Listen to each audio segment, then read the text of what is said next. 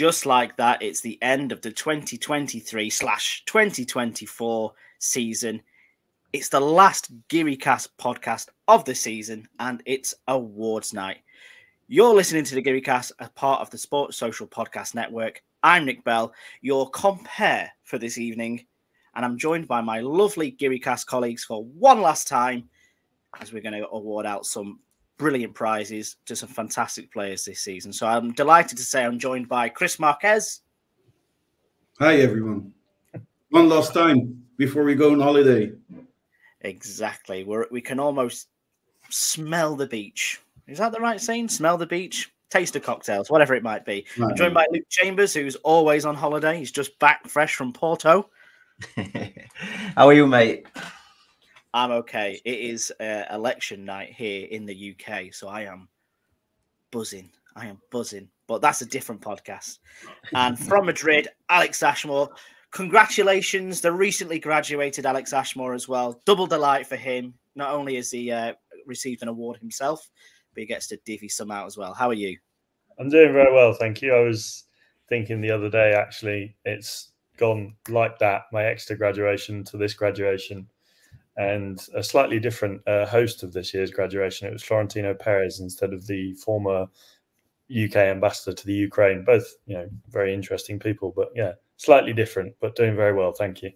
Yeah, slightly different in their own respects, which sounds quite good. And yes, it will be obviously very new. Welcome to the world of work, Alex Ashmore. You finally ended your education. Time for a slap of reality of what the rest of us have been doing for the last 15 years. But we will keep an eye on your progress with interest.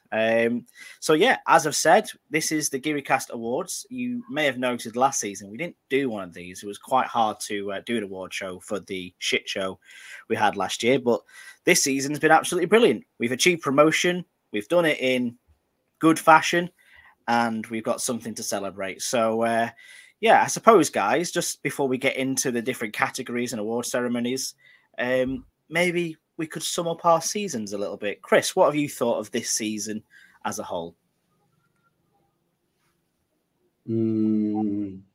Shit with a beautiful ending. Shit with a beautiful ending. maybe a bit happy with the vibes of the award show, Chris. Maybe. Chris, but, we got promoted, right? Yeah, but I don't think when I look through the season, it was that great. We had a good start. Then we went for a long period, we went shit with a lot of draws. And then we reached the playoffs with some, luck maybe or not luck. I mean, we almost lost our spot to get to the playoffs. And then we got to the playoffs, and then it was magic.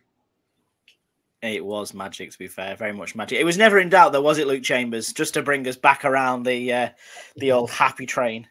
No, I dare say the season's been a bit of the good, the bad, and the beautiful. I mean, when you think about it, we had two unbeaten runs of 14 and 15 games or something, but I'm very much like Chris in terms of it never really set us on fire. But the ending, we've got the main goal, we're back in Segunda, so yes, but we've got with the unbeaten ones. A lot of draws in it. Yeah, that's where it would maybe a bit prolonged the unbeaten spells. Well, I turn to Alex Ashmore for some joy. Alex Ashmore, what did you think of this season? Personally, this season, more from a personal point of view and a Malaga point of view, it's been fantastic. Starting off, obviously, I moved back to Spain in October, and being this close to Malaga, 2 hours on the train, and I'm down to a game. Being able to go whenever I like, really. And then we didn't ask about your personal life. We asked about the Malaga season. No, I know. I'm getting there. Yes, it would be different because it's my first season as season ticket holder. So, of course, it's much more beautiful then. Oh, you could have said that. And we're winning games. We're all happy. I'm looking at football-wise. No, from a football point of view, I enjoyed it. I think, to play some new teams that we've never played before. And obviously no one wanted to be down at this level. We all wanted to stay up last season, but you've got to take the positives where we are. This was the first season the GearyCast was an accredited media.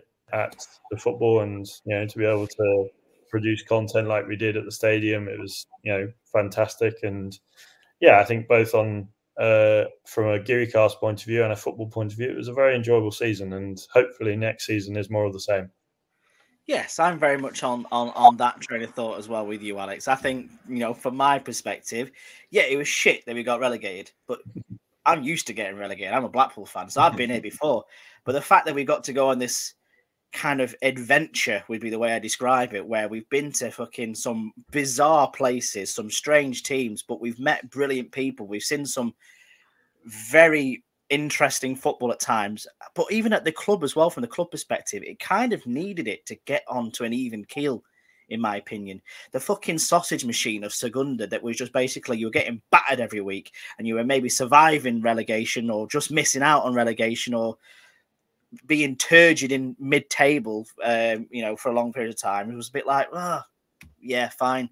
This season, it's been right. Well, we've been at the top. We've been in the top 4 all season. Yeah. Do you know what I mean? Like it's been exciting, and I said this on the previous pod as well. For me, this is the best season I've had following Malaga for a long time. Let's put it that way. I said it as well. So yeah, definitely. I was just looking football wise. I was saying with Chris, and that's a bit the difference.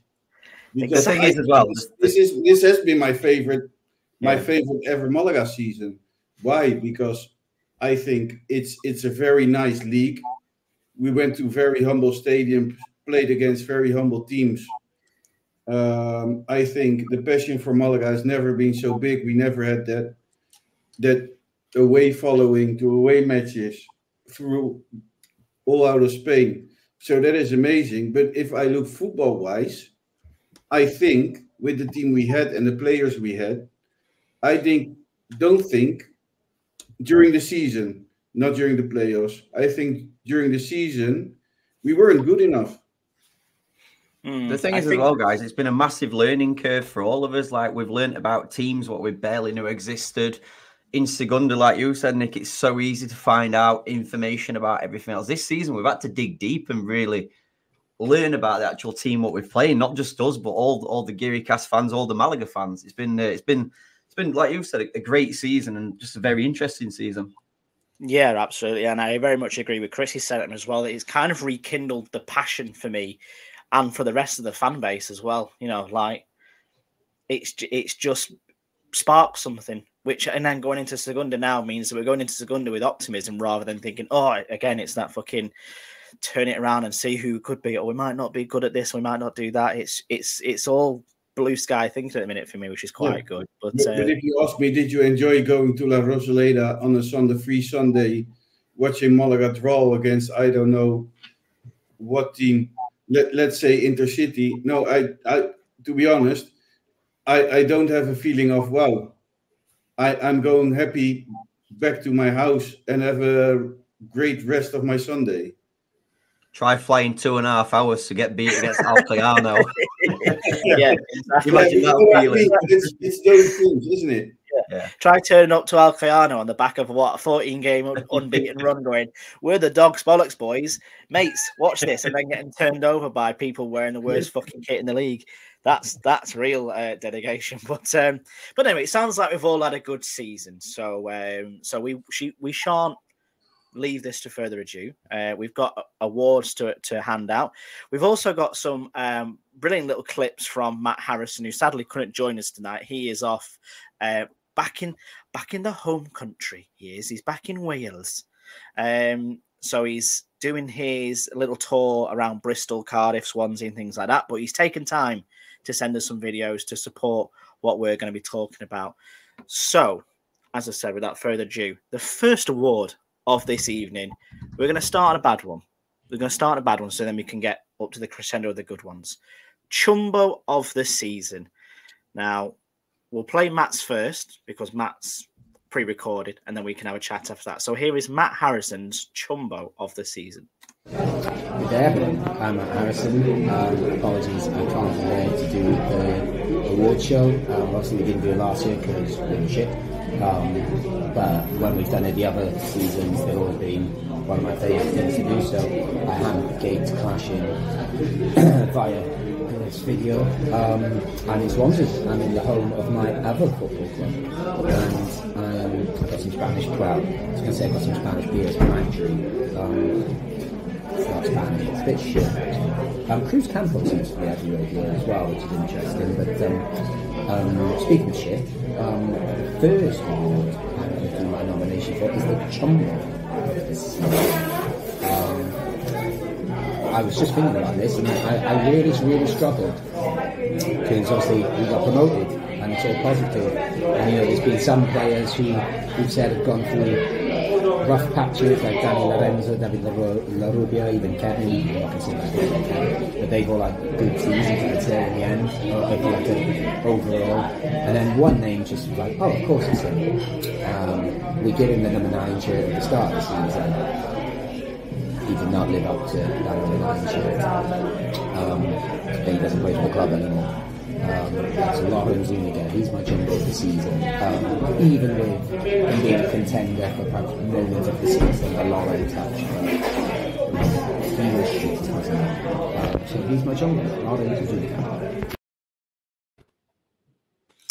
So Matt Harrison's is Lorenzo Zuniga, despite the fact of the touch from God that he did at Lanai, though. Some notable mentions in there for Lorenzo and Narubia and even Kevin, but let's not say that one out too loud. So I now turn to you, Luke Chambers. Who are you going for your Chumbo of the season?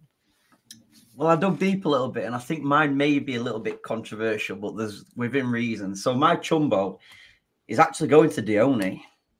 Oh, and this purely is we signed the record goal scorer at this level. I was very excited. I think we're all excited. We all had him in our teams, barring one person. Mr. Alex Ashmore actually chose Roberto.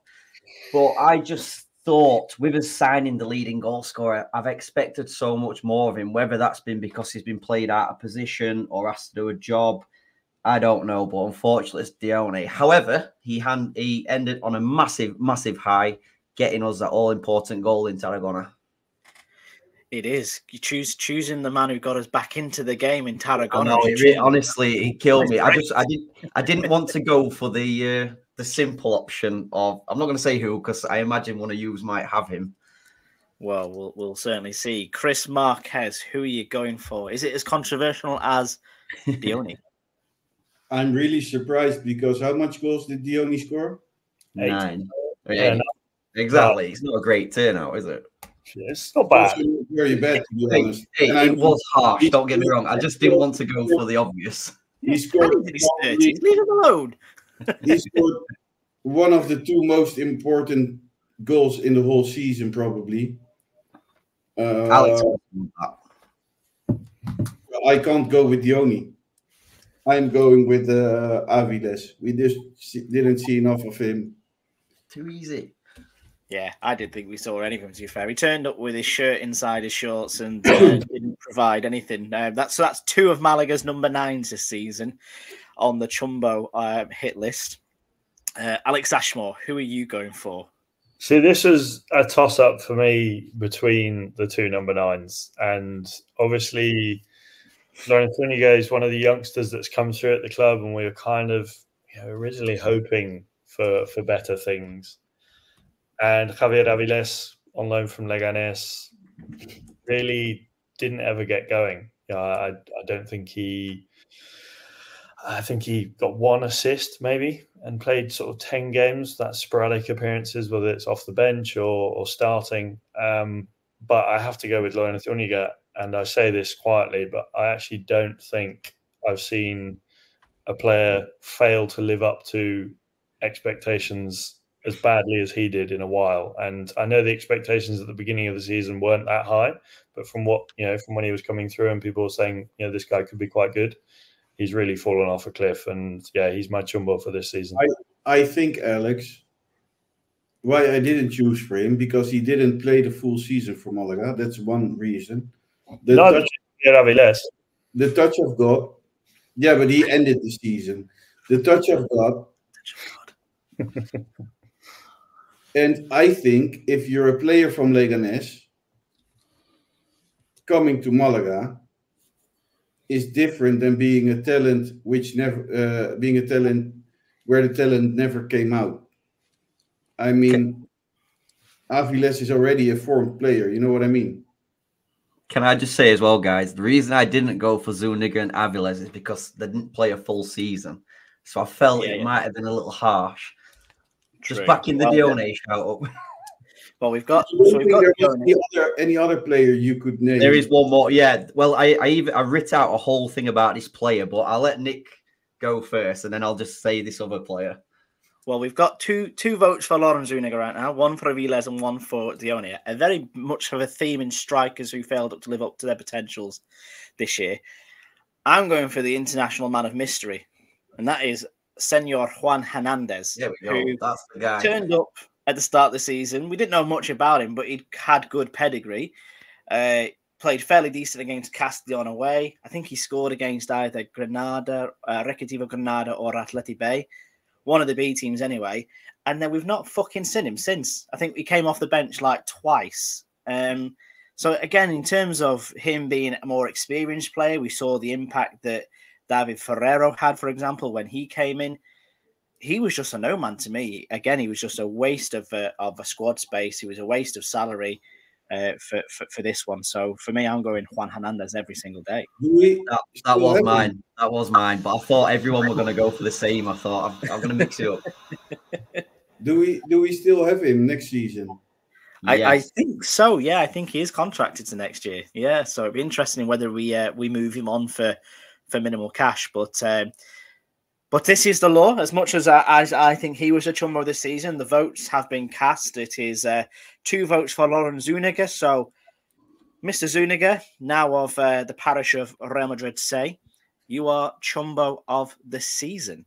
And I think, to be fair, most people listening will probably agree with us on there.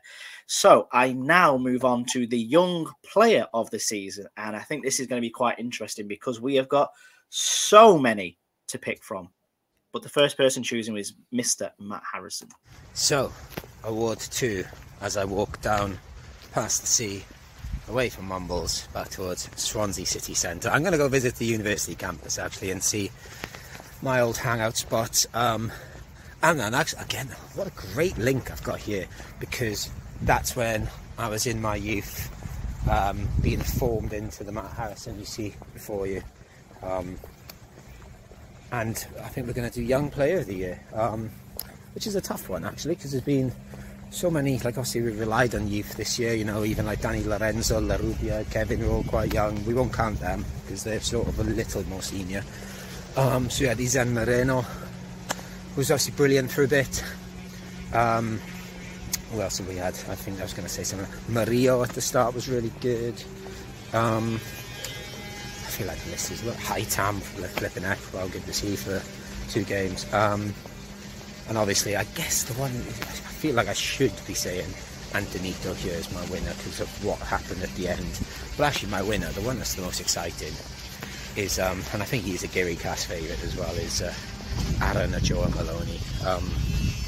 The Eldense game when he came off the bench, and we knew a bit about him, but we didn't know that much about him. Well, I didn't, certainly. I'd only found out about him about 2 or 3 months before, when I found out one of my students had played against him for Armenia.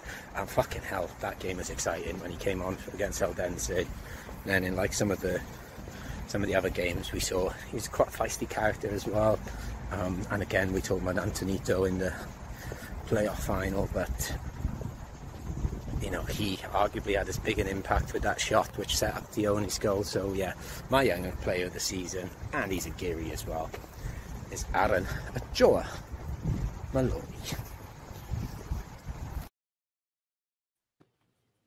And respect to Mr. Matt Harrison there, full naming Aaron Ochoa Maloney, which is what we do on the Geary cast as well. None of this. For a man in the background on the bench, he did a really great job being there.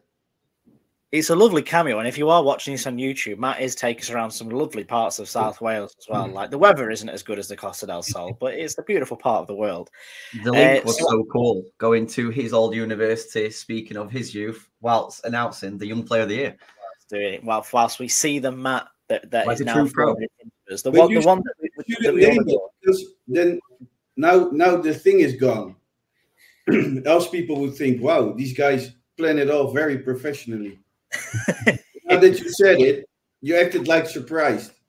Yeah, we definitely didn't send these videos through 2 minutes before we were due to record this evening. But yeah, so Aaron Ocho-Maloney gets one. I think I agree with Matt. He's really burst onto the scene. Obviously vital in that win against Tarragona in the playoffs as well. So I support that sentiment. Chris Marquez, who are you going for your young player of the year? This was one of the two most difficult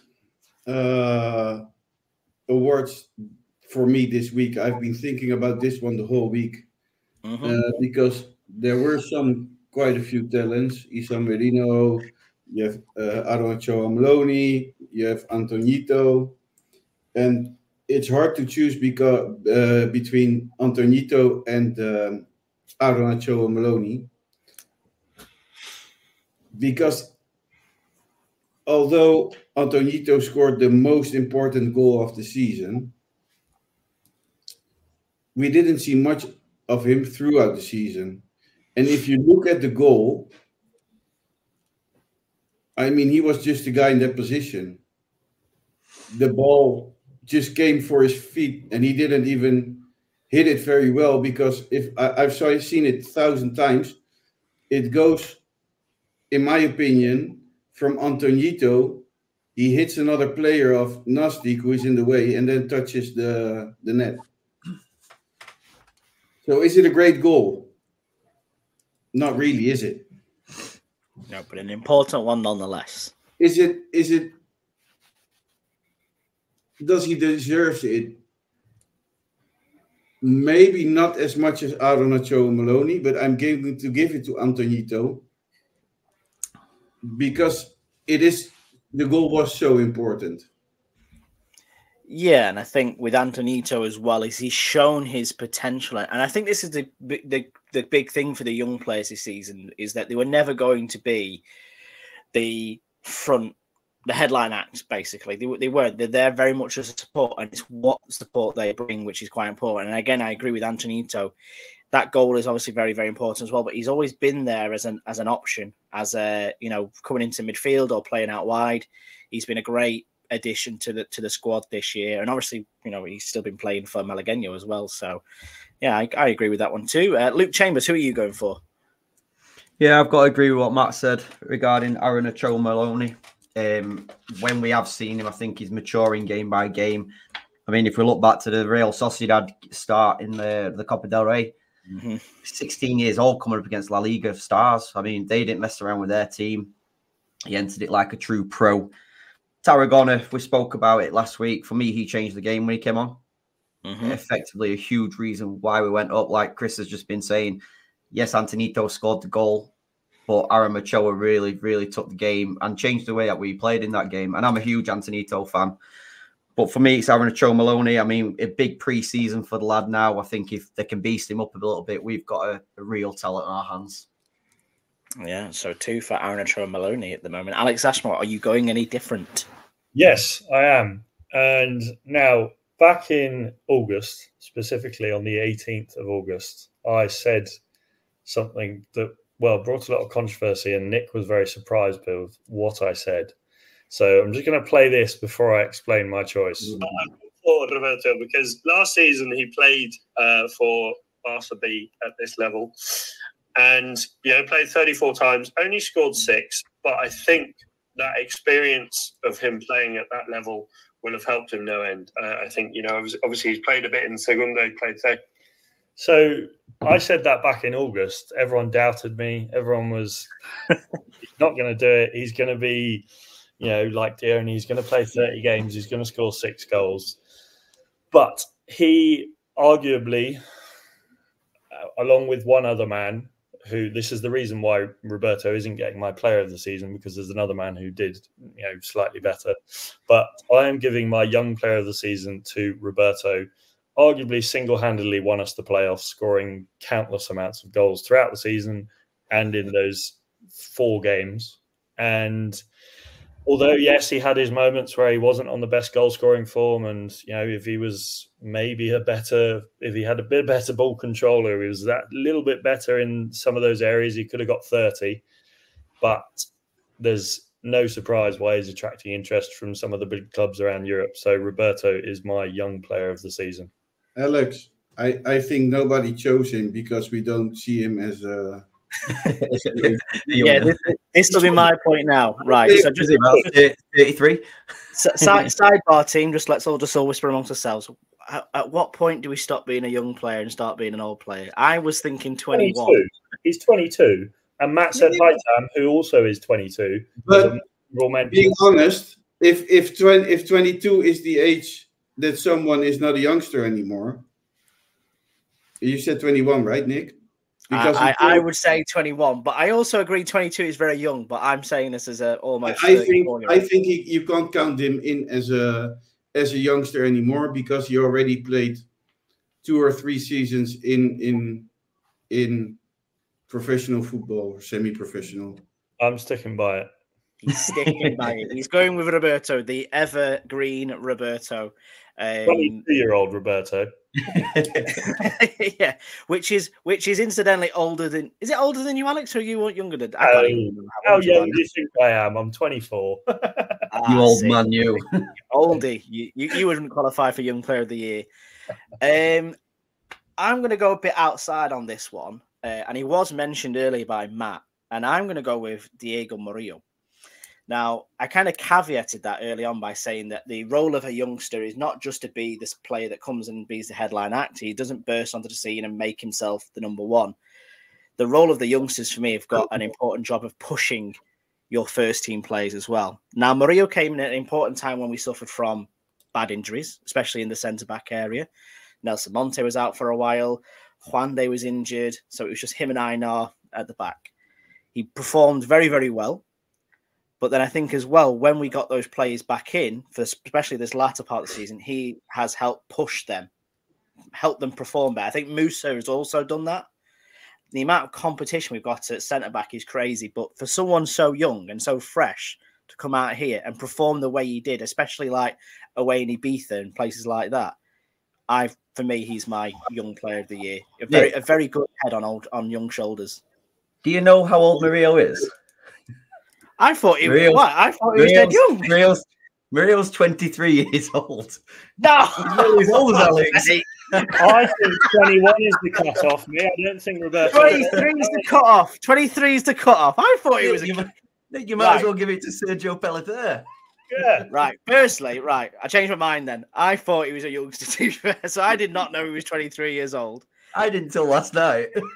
Why didn't you cut me off earlier, Luke? I've just done my fucking Independence Day speech. Well done for ruining it at the best moment, Luke. Yeah, exactly. Right. 23 is the cut off. So Roberto is absolutely fine. 23 is very young, by the way. Very young. I have to say something because in general, I think we haven't seen enough of the youngsters. Leaving Roberto and Murillo out, I expected a bit more of Aldi. There is talent. Antonito has talent. And of course, Ochoa Maloney has talent. But I expected a bit more of them. Yeah, I think like players like Isa Marino, for example, I think he did well, but I would like to have seen him, especially in times when we were maybe on the fence a bit about Genaro, for example, and Molina. He's clearly a talent. The fact he's getting called up for the Spain under-19s at his age and in the league he plays in says a lot about that. But yeah, I can agree with that in a little bit. So under 23s, you're all fine. There we go. Blanket coverage. Roberto's in. That's cool. No worries about that. And we'll just brush over that one. We'll edit that bit out. It's fine. Don't worry about it. A day like today, Nick, you're changing your tune like so many other people running this country. Oh dear. Don't say him off, Alex. It surprises me that I'm not the only one. If I didn't choose Antonito wouldn't be in the list. Matt had Aaron Ochoa Maloney as well. So I think, well, just to put that as out there, Aaron Ochoa Maloney is the winner. He is our crowned young player of the season with 2 votes. 2 votes which concluded 2 very controversial additions from myself and Alex. So next we'll move on to trips of the season. So obviously this means different things to different people. You know, obviously Chris and Matt and Alex all live in Spain. Me and Luke travel over to Spain to watch the game. So again, there's going to be different caveats here. So Matt's going to come at us with his first nominations. So I think we're on award number 3, which I don't know what you guys are going to do, because I think I said it's going to be trips of the season, which obviously is sort of my remit. But you know, feel free to engage. I did a lot of trips this season.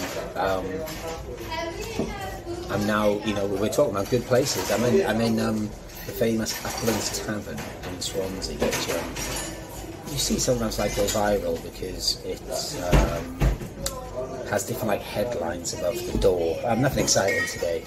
It's chess night, so it just says chess night. So 3 trips. I'll keep this short because this is sort of my one, and I don't want to waste your time. Best 3 trips of the year. Number 3 is a toss-up: Granada or Linares. Take your pick. I'm going Linares though, just because that was the first one, and we took almost 3,000 fans, and it was a bit like, oh yeah, this season's going to be fucking mad. Obviously Linares we took a lot more. Sorry, Granada took a lot more, but yeah, Linares was the sign of the madness to come, I guess. And lovely little town, and it did feel like a bit more of an invasion than perhaps Granada, which is obviously a big city. Number 2, Alcoyano, amazing little town up in the mountains of Alicante. It's one of those trips where you're not going to go to Alcoy unless you go into football there, I think. I don't think there's much to see there tourist-wise. But yeah, like great grounds, proper non-league ground. We won 3-0. Their fans were amazing. I was really friendly. Just a great trip. And then, you know, you got Alicante nearby, which I'm not a big fan of, but you know, that can be fun too. So yeah, 3 Linares, 2 Alcoyano. Again, winning 3-0 away. I've not seen that before. I think anyone that's listened to our podcast will know what my number 1 is going to be. It's Ceuta. Ceuta is the one. Ceuta is the place. Brilliant trip, great people, great fans, great ground. Even though we lost, obviously there's the adventure of crossing the sea as well. Yeah, that was the one for me. Best trip, ticked off, a bit quirky. But yeah, gonna go back to enjoying my Gower Gold. Let me know your favourite trips, but you know, I was the trip guy this year, wasn't I? So someone should write a book about these trips. Ooh, some lovely foreshadowing from Matt Harrison there, who is very much our I literally don't understand this list. Wow. I don't get it. No, but I think Matt enjoyed it in a different way this year. And I think considering he travelled so much, it must be hard to pick just one. I think that's why he gave in it. But you know what? So, but to be fair with Nastic, for him, he was in the car for 10 hours because he set off on a Saturday morning, got to the ground, obviously part of the celebration in the ground, and then he was back on the bus. So he didn't really get to enjoy it the same way that he usually does, like when he's gone away to Castellón or up to Vigo or places like that. So I think maybe that comes into it ever so slightly. But we're only going to do 1 each because we could be here all bloody night if we do our 3. Do 3 because I have 3. You can do 1. Okay, Chris Marquez is going to do 3 because he's got 3. Oh, he lives in Spain. Oh, okay. So I'll tell you what, let's get our 1s out of the way first, and then we'll let Chris go on his monologue. Luke Chambers, what was your best trip this season? I'm just going to chuck a very quick honourable mention out because I went to Cordoba away. It was my first away game with Malaga, a huge learning curve with my Spanish Peña, like Arijuela boys. But yeah, first class. But there's no other for me for number 1. It's Tarragona. the way everything happened for myself and Laura, the season to end with the last kick of the game, Malaga getting promotion, and then to be cuddling the players and celebrating and kissing Key Perez. But yeah, Tarragona all day for me. So Luke's going with Tarragona because he got to grope some players. No, what a fucking story that is, Luke, to be fair. I can see exactly. Considering you've been across to Spain a lot as well this year for plenty of home game trips and things like that, I can see why that is definitely up there. Alex Ashmore, what are you going to go for? This was tough for me because I've only officially done one away game this season, if I'm right, I think. Real Madrid, and that was Atletico Madrid. No, two then, yeah. Real Madrid away, Real Madrid Castilla away, and Atletico Madrid B away. Alex, they're not away games. They're not away games. That's in your backyard. But this is what I mean. So they're not really, I guess, you work at one of them. Experience. And I think generally, as a fan, I've only watched. Obviously, I'm a fan watching all the games, but officially going as a fan, I watched the Alcoyana game, and I can't. The trip was brilliant. It was a lovely weekend, but I felt like the result marred that a little bit. But in terms of the trip and the occasion and what I did and what we did as the Geary cast, I'm going to have to go with Ceuta. I think our first game as an accredited media, to be able to sit up in the press box, to be able to go to the press conference after the game, just to get that, foot in the door for the Geary cast. And yeah, it was an honor, really. It was a pleasure. And well, thanks to Victor, who helped make it happen. Thanks for Chris for getting that ball rolling with Victor. And I think that's my trip of the season. Ceuta at home, although we didn't get the win, we drew 1-1, but it was good. And also it was the game that the Malaga documentary guys, the Glory to Grit to Glory to Grit. I'm muddling up my words here, but it was the day they came down for all their filming. So yeah, I think that was the trip of the season for me. Yeah, when are they paying? Slightly unofficial GearyCast meetup as well, if I remember right, wasn't it? I'm still waiting for my payment though, but yes, his agent's fees. I'm going to go, for me, just from my own personal perspective, is Atletico Baleares at home, big 3-0 win. I was there with my mates from home as well, and I brought them out for the Alcoyano game first. As I said before, this was kind of like my chance at redemption, thinking, right, don't fuck it up again, Malaga. Let's do something. And the fact that, we'd been winning games by 1-0, drawing a lot, a couple of losses in January, this got Malaga back on track for me. So this was a brilliant game to be at. The atmosphere was great. Nice dinner time, kick off in the sunshine. So, yeah, Baleares for me at home at La Rosaleda. Chris, your 3. I went to 3 away games this season. My number 3 is Cordoba. Beautiful city, horrible stadium. Not really my thing. It's in the middle of nowhere. The stadium is pretty ugly. Number 2 is going to be Antequera. Oh, I thought it was going to be the other way around. No, because Luke said I was going with Antequera. No, I'm joking. So, Antequera, I really loved it. And if you ask me for the stadium, I probably go with Antequera, but my number 1 was more special to me, I guess. Antequera was really nice. The olive tree behind the goal is amazing.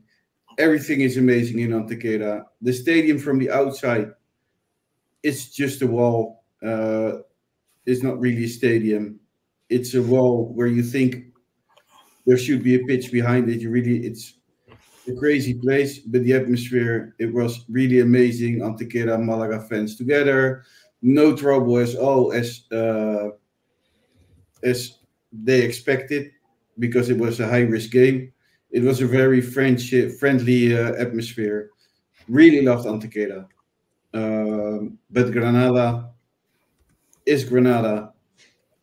Beautiful floodlights in Los Carmenes. Beautiful stadium. And I think the 5,000 Malaga fans and the friendship between the Granada fans and the Malaga fans was also amazing. And the whole day tapas and beers, it was just the perfect away match. So I go with Granada. We've got that back now. We've got the proper Malaga Granada game. Yeah. We've got rid of Diet Granada, and we've got actual Granada to look forward to. So, I mean, it was 5,000 people against the B team away. Yeah, that's pretty impressive. Sensational scenes. Sensational scenes. Was it the grand displacement they were calling it, or the big displacement? Yeah. So, yeah, that's a fairly good choice. I don't think there was an overall winner in that one. I think we all actually no, tell a lie. I think Cordoba might have got the most votes in that one there. So, really, only because you went for 3, Chris. If you'd have stuck with 1, Cordoba would have been nowhere near it. So, no, by default, Cordoba is getting game. No, Cordoba was my number 3. This doesn't. Yeah, you've said it now. You've signed your ballot paper. Yeah, Ceuta got 2 votes as well. No, Didn't it? With home and away. No. No, Cordoba is no. No. Many options there to pick from. But officially, on the press release, it will be Cordoba away. Let's get with the trip of the season. We move on to next game of the season, which obviously I think means how Malaga played, more focus on. I think, again, this is going to chuck up some interesting perspectives on this. But first of all, we go to Matt outside the Glantaf, which is in his home village back in Wales. So enjoy this little video. So the chronology of these videos might be out of place now, but I've just been told I need to do goal of the season, which I think I forgot to do. So apologies. I'm in my village. I'm outside my local pub. So I'll just there's a really loud Welshman on the phone behind me as well, so hopefully that doesn't distract. I'm going to go number 3, controversially, a penalty. Roberto's penalty in the playoff final, because it's the most perfect penalty I've ever seen in my entire life. So that's number 3. Number 2, Dione against Ceuta, which came to nothing in the end, but it was a guy spanking a football and hitting the bar and going in, so that was fun. Number 1, probably would have been up there with my moment of the season and one of my favourite goals I've ever seen. Hightam against Ibiza. What a goal. Listen to this guy's conversation as well. Yeah, that's my favourite goal. I think apart from Morten Nordstrand scoring a screamer of an overhead kick for FC Nordsjælland, it's my favourite goal ever. So shout out to Hightam, and we hope to see you this season. So they say you never work with children, never work with animals, never work with Nick Bell after a full day of work and receiving all the videos at 2 minutes to the podcast relaunch. So that was Matt's goal of the season, I think. So we're going to just maybe switch it up a little bit. Matt might not get a game of the season at this rate, to be fair. So we'll go with goals of the season. Luke, what have you gone for your goals of the season? Well, for number 3, I've gone with Don Alfonso Herrera, because who doesn't love a goalkeeper scoring? Quite an important goal as well. Number 2, for the sheer importance, and it's a goal that's going to be around the club for many, many years to come. It's Antonito's, more for the importance. And number 1, I cannot go anywhere but Hightam's Thunder Bastard away at Ibiza. He brought it down very well, then lashed a shot from well outside the area, barring in, which makes every goal look better. So 100% Hightam versus Ibiza. Hightam versus Ibiza. Yeah, that was a bit of a thunder bastard, like you say. Chris Marquez, which 3 goals are you going to go for? I think 3rd, Antonito. It depends how you look on it. Is it like most important goals, or do you look at most beautiful goals? I mean, there is no real sense to it, is it? I'm going with Antonito 3rd, Alfonso Herrero 2nd, and you have to go by the beauty of it with Hightam. Hightam as well, yeah. I think Highton might come out on top of this, if I'm being perfectly honest. Alex Ashmore, have you got any different thoughts? I do. So I think for me, I'm going with. So it was a toss-up, really. I think I've got an idea of my number one. My number three is our first goal against Tarragona in the final at La Rosaleda, the first leg, with all the confusion. I enjoyed it specifically because it angered them a little bit. And it was nice to see the ref go, no, that's a goal, carry on. And I think also it's a really important goal, arguably the most important. It got us off on the right foot. Second, Hightam. Second Hightam, because it's just a wonderful goal. Those points that you look back at the end of the season, you think, if we hadn't got that point, we might not have finished third. We might not have got the favourable semi-final draw against Celta Fortuna, although it was tough. And my top goal, now this is really tough. It was between Antonito's goal against Nastic, which was brilliant. And let me guess. And the Celta Fortuna second goal. So, yes. It was a toss-up. So, obviously, the Celta Fortuna goal, I think, was, really, it was bonkers. If you haven't seen the video, go and watch it. But I'm going to go with Antonito because I don't think I've ever felt that happy. I was going to say in football, in my life. I think that was the peak of life. Maybe Luke Shaw scoring against Italy in the Euros final. But that, we saw the video. Nick and I were going absolutely ballistic. And we made it onto African TV. So, my goal of the season is Antonito in the 124th as well. In the 124th minute against Nastic de Tarragona to send Malaga up to Segunda. I agree. Yeah, that is my number one. I think I'm going to go with that one for my third one because I've kind of gone with the emotional part of it. Because as Chris Marquez said before, was it the best goal you'll ever see? No, but the meaning of it was emphatic. High time against Ibiza, fucking right in the stanchion. No one gives a shit. Brilliant goal for me. The only against Ceuta is my favourite. I think aesthetically, the way he came on at half time, we were playing really shit. And the fact he just opened his body and bent one into the top corner showed the quality of the player that he was. We didn't see enough of it this season, but the fact he had that in his locker was brilliant for me. So I was going with the only against Ceuta from the start on this one. So we've all maybe missed the most beautiful goal, guys, as well, which probably goes under the radar. I think it was me and you on the live streams, Nick, when we're a horrible, horrible day at Melilla, when we're absolutely pissing it down in La Rosaleda. 80 minutes it took for Malaga to actually play some football. And if you remember right on the edge of the area, some very quick passing, 5 or 6 passes. We just really broke the defence down. David Pereiro then filled it across. He only put it in. In terms of beauty of a goal, that was like a footballing goal. Yeah, really nice and well worked as well. And like I say, they've been few and far between, really, this season, the goals. We've not scored as many as we would like to, but I think pulling something out the top draw, we have had some belters in there as well. But I think on that vote, High Tam against Ibiza takes my opinion. Ooh. Is it in your opinion? I think, is it based on opinion or are we doing like how many people voted? I changed because of Alex sold me the Antonito goal. Chris, this is huge. Huge. I'm changing Antonito with Hightam. Hightam. So it's more unanimous now. Is that what we're saying?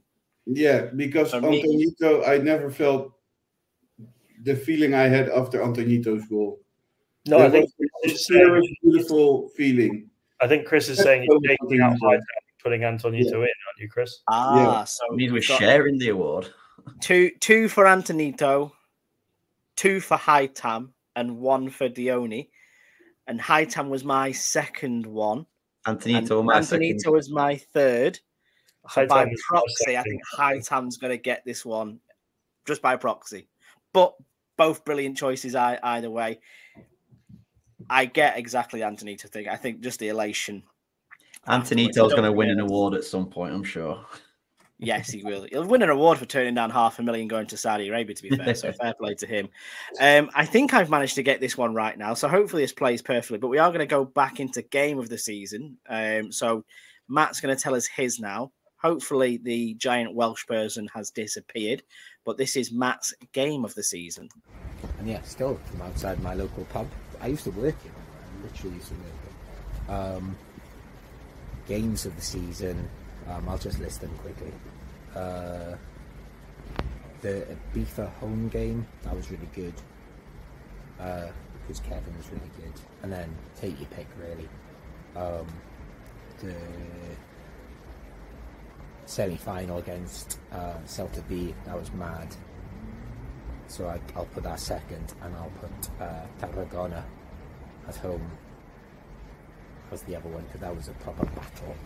I wouldn't pick the final, the actual proper final, because that was too tense, but they're my choices. I look forward to hearing your guys' choices. That was very Bob Ross, that was. It was. I was thinking that. Has he gone more softly spoken because the giant guy came outside the pub? I mean, he was a big guy. bit of a unit of a guy, but yeah, he doesn't have that issue in Spain, though, does he? He's usually a lot more out there, but he is back on home turf. So you guys, I think we're just going to do one game of the season because we're fast approaching the hour mark. So Luke Chambers, what was your game of the season? A game purely just for the elation of the game, and like Alex and Chris both said, I've never felt this way about a football game before, but it's Gimnàstic de Tarragona away.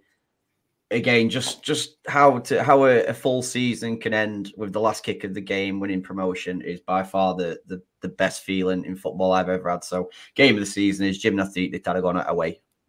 And I see you nodding as well, Alex Ashmore. Are you going to go for Nàstic away? I'm not, purely because it was the happiest moment in my life, but I don't think I've ever been more nervous in my life. Mm-hmm. I found it exhausting. Personally, I found it too much. I was overwhelmed by it. As Matt said, it was just too tense, and I don't think I enjoyed it as much as I could have done. In terms of best game of the season, it's a difficult one for me. I obviously haven't seen loads of games this season, but I've been down to a fair few. But I think my best one was the second leg against Celta de Vigo or Celta Fortuna. To go into that final, to be beating Celta Fortuna, that goal, the 2 goals from Roberto, just a fantastic game, and the atmosphere was unbelievable in that game. So that's my game of the season. Lovely choice, Chris Marquez. What are you going for? I'm going with 3 because I don't care what you all do. You're going with 1, I'm going with 3.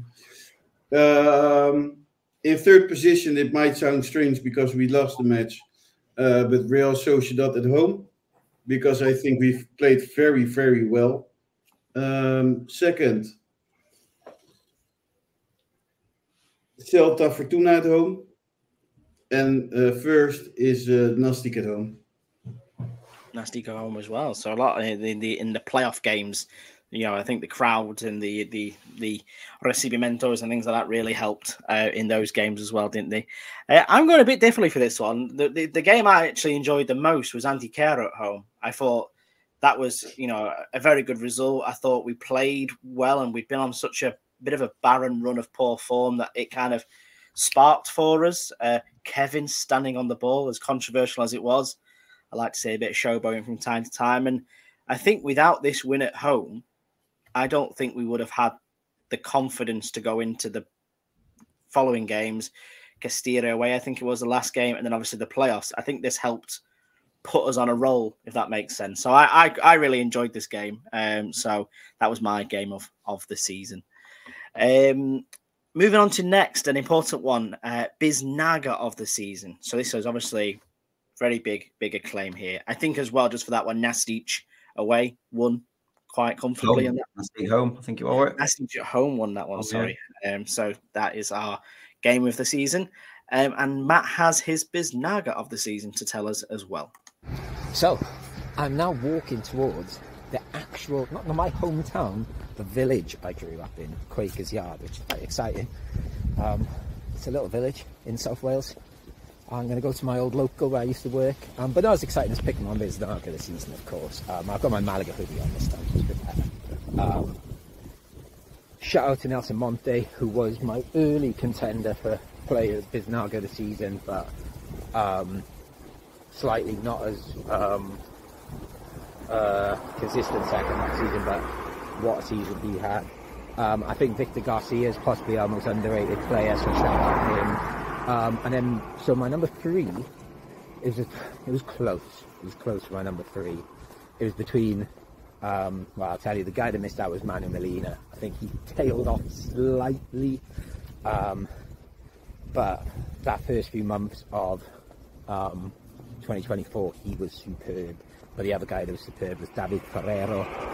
He is my 3rd. I think we've all said, like, it's such a shame he's left.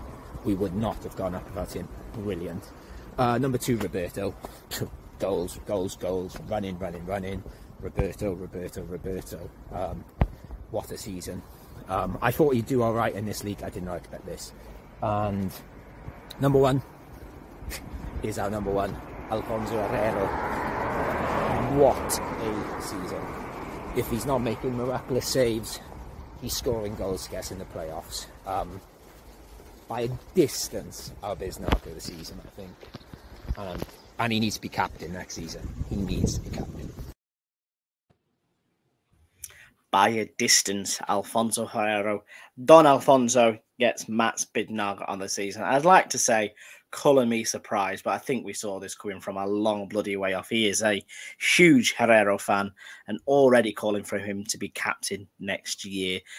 So, Chris Marquez, who are you going for your Biznaga of the season? Very difficult because Ferreiro had some good things. I mean, everybody contributed to this promotion. Mm-hmm. And I might surprise people with my number 3. But I'm going for Einar. That is surprising. And why? Because the match he played against Celta Fortuna and the other playoff matches, I mean, against Celta Fortuna, he was so good. He was like, everything was for him. He impressed me very much that day. So, 3rd, Biznaga is for him. 2nd, for the man who's leaving us to go to Portugal, Roberto. And number 1 can't be someone else than Alfonso Herrero. And I think I agree with Matt.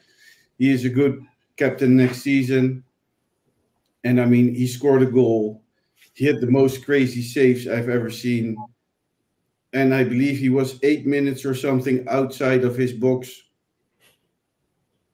I read it somewhere. Somebody said 8 minutes. I don't know if it's true. But he was a very long time out of his box in the final against Tarragona. Yes, so I think all very good choices, but ultimately, again, the Don taking the title from Chris there. Alex Ashmore, any different? To be honest, I think there's some really good players in there that I think have had good seasons. You know, the defence has impressed me in many ways. There's been some stuff to improve on in the midfield, but it's also impressed me. I think, many players have been up there, but I think there's only really one top 3, and it's David Ferrero at 3. Like Matt said, the experience, we wouldn't have got promoted without him. Roberto, all I have to say again is just goals galore, really. He was fantastic. And well done to anyone who put them in their, starting season 11 back in August, whoever did that. And then out this for a few seasons, isn't he? Yeah. Number 1, you can't pick anyone else other than Alfonso Herrero. He's the best goalkeeper I've seen at Malaga since Willy Caballero and Carlos Kameni. Just unbelievable, stopping left, right and centre. He had those 2 errors at the beginning of the season. And from then on, he's looked perfect. I don't think he's put a foot wrong. He's by far not even second, isn't even in close. So Alfonso Herrero is my Biznaga of the season. 3 for Alfonso Herrero. Luke Chambers, you chose a controversial chumbo. Will your Biznaga be just as controversial? Potentially not. Number 3, David Ferrero. I think without him, we don't get promoted effectively. Number 2, Roberto. We take away the goals. just his sheer work rate, playing for the badge, which is obviously a shame as to what's coming out right now. But you can't deny what he's done for the season. And number 1, Alfonso Herrero, the best goalkeeper in the league by far. El Capitan de mi equipo for next season. Yeah, what a player. What a player, Don Alfonso Herrero.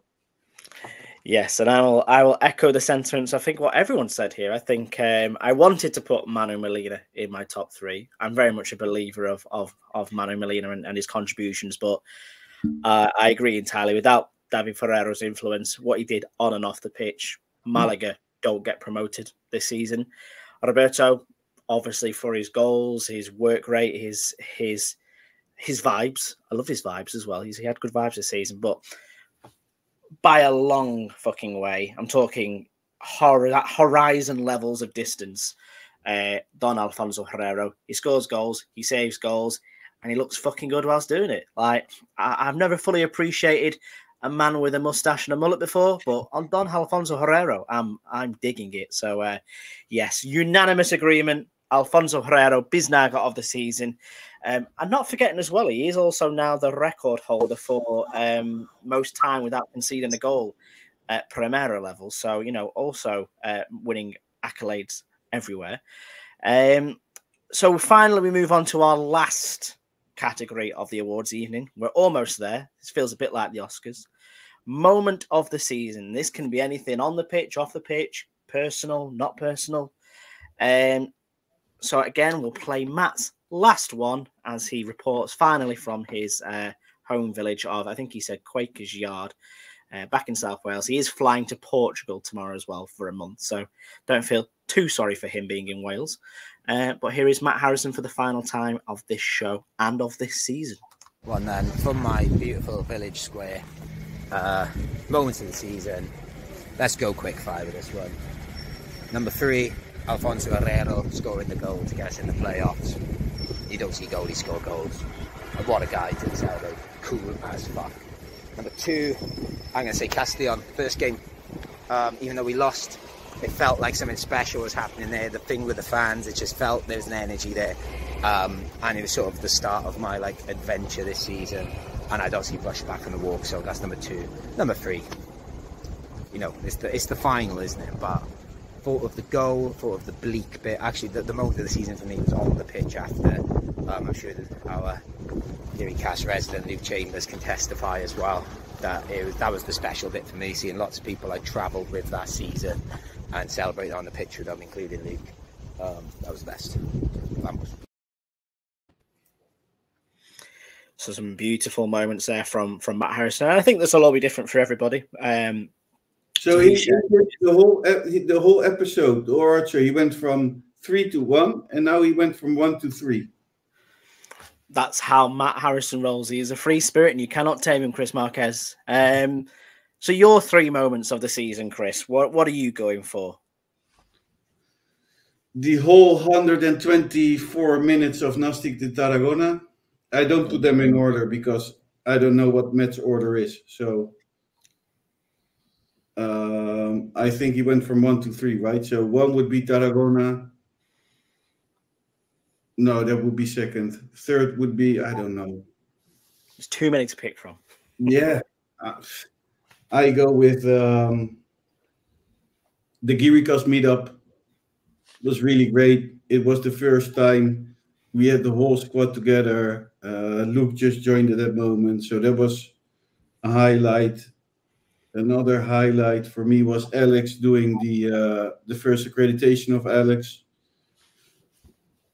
And Nastic third. I don't know. It sounded like a Bible verse and the accreditation of Alex. But I very much agree with all of them. All fantastic moments of this season. Luke, what are you going for? I think I can guess some, but not all of them.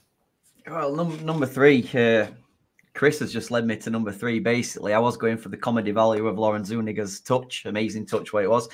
But number 3, a personal one, just being asked to join the Geary Cast at the beginning of the season. Me, like many others, have followed the Geary Cast for years, and fucking hell, I've loved every minute of doing it. So number 3 is that. Number 2, again, I guess an emotional one for us all, just the Geary Cast meetups.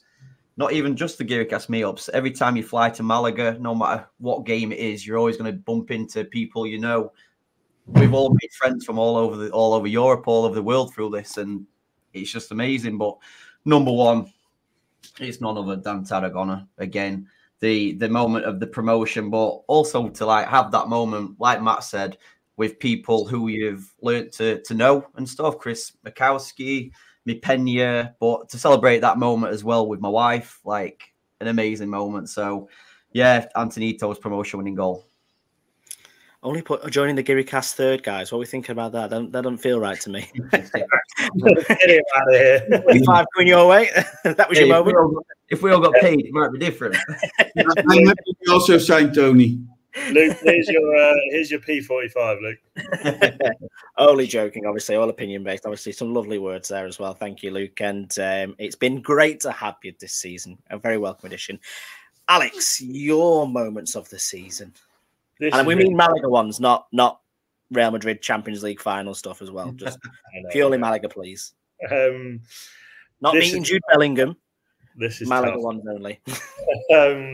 I've had so many, and I feel like it's hard to pick an order.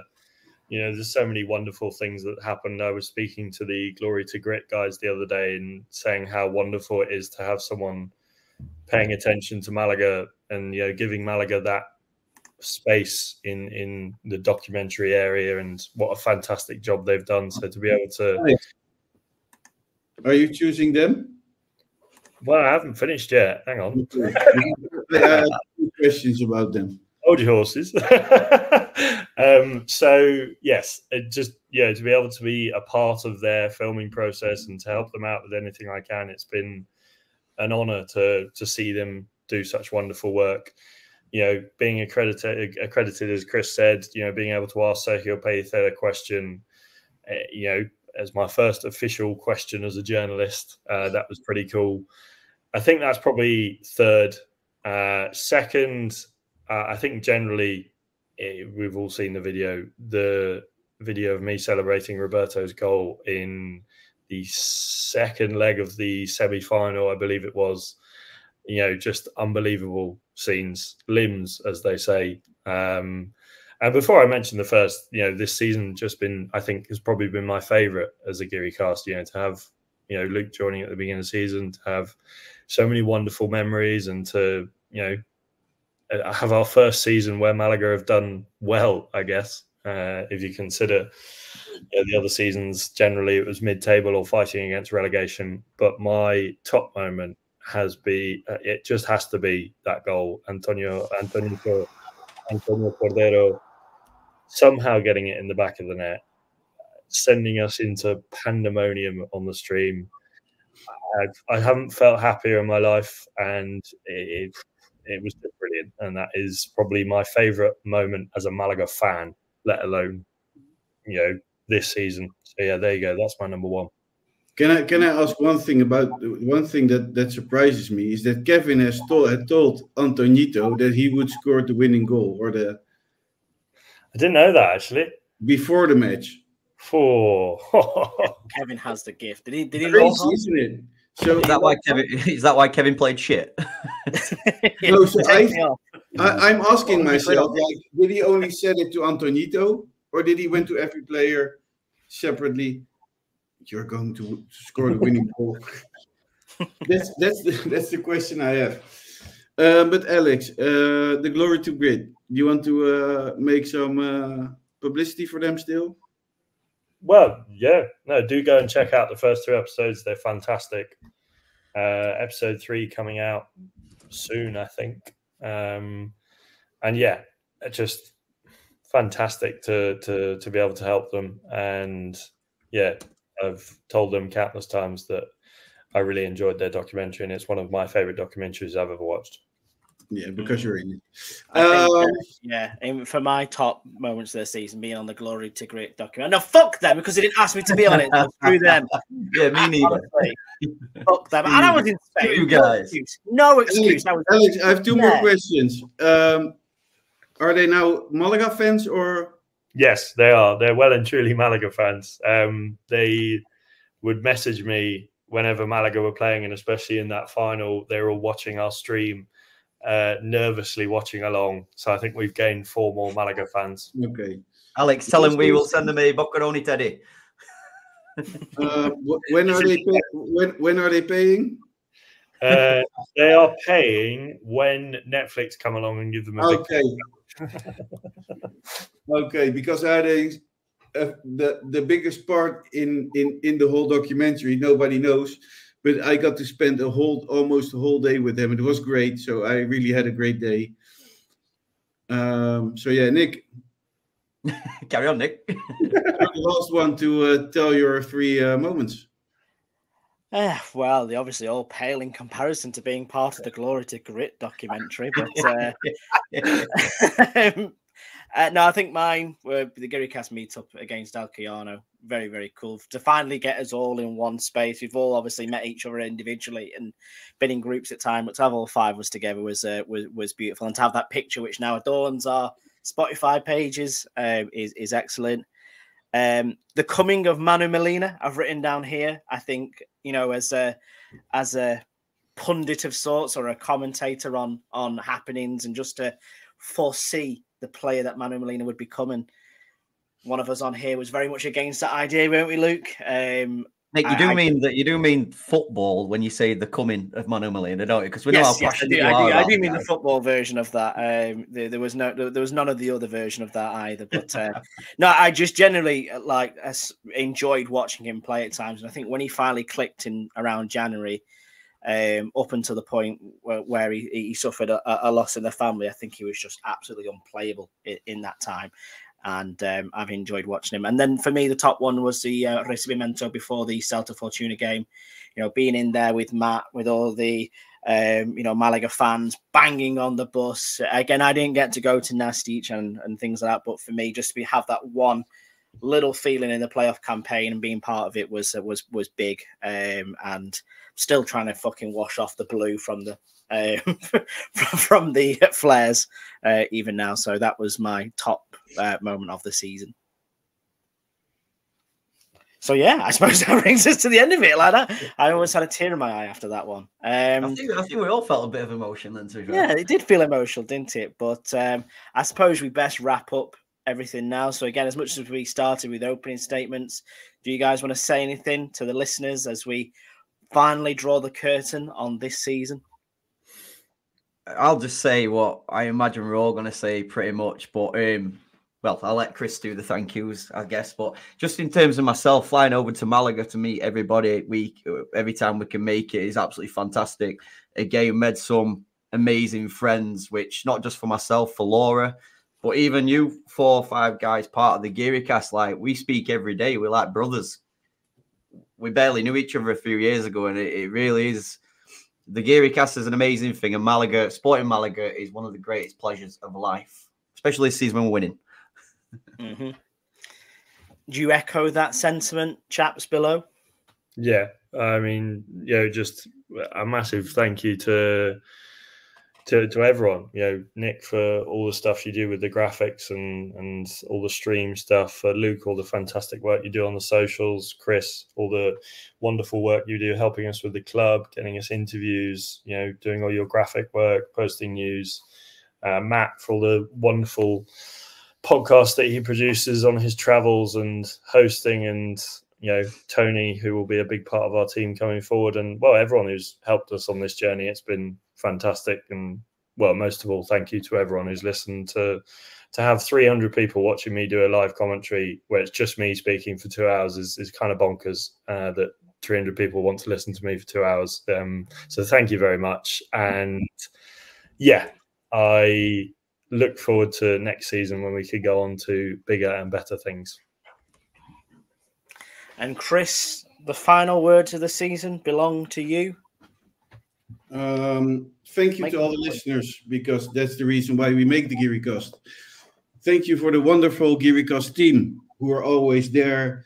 It's not always easy because it is a lot of work, and although it seems like we're chatting here for an hour, everybody puts loads of hours in it every day. Always busy, always coming up with ideas, always creating content. So thank you. because it's amazing what you guys do. Thank you, La Rosaleda fans, for let us being a part of the new magazine. Thank you for the Peña Carihuela. I don't know why, but Luke always does thank them, and he didn't, so I will do it for him. Thank you, Sport Direct Radio, for 3-4 beautiful seasons. An end has come to our relationship, but I really want to thank them because it was beautiful for 3 or 4 seasons, and now we can say we are up for a new thing, and that's being on our own. And I think it's good for us to stand alone a bit, go our own way, to separate our ways, and for us to be just a Geary cast. Thank you a lot to the Social Sports Hub podcast platform, another social hub podcast platform. I don't know what the name is. I still can't figure it out. For giving us the opportunity to grow as a podcast, and to earn some money with it, although it's beers. It doesn't even pay Nick's StreamYard bill. And thank you, most important, our listeners. And I named you first, but I name you once again. Thank you for being there, because without you, there wouldn't be a GearyCast. It would be just 4 or 5 morons talking about football. That's still what it is. It's just people listening. Yeah, basically. But now we have a reason to talk. And stay tuned, because a lot is going to change at the GearyCast from the start of next season. Yes, we have got lots of exciting projects in the pipeline. We're obviously back in Segunda, so back in amongst the big boys, and I don't sleep on this whatsoever. This is going to be the best Segunda season ever. There are some massive clubs in there, huge following, some great trips, no B teams, fuck yes, and it's going to be brilliant. Like I said, we've got some other stuff we're going to line up. We're going to carry on with live streams. We're going to be bringing you 2 pods a week. We're going to be absolutely brilliant out there as well. So, yes, and again, fuck off, we're going on holiday. Yes, time for a holiday. We'll still be keeping you up to date over socials, and we'll be back just in time for the start of the new season. I know from Matt Harrison's perspective as well, he will also like to say a big thank you for everybody for listening this year. I want to say thank you for listening this year as well. You've all been absolutely excellent. You guys on the team as well. So for one last time, thank you so much. You've been listening to the GearyCast on the Sports Social Podcast Network. Vamos, Malaga.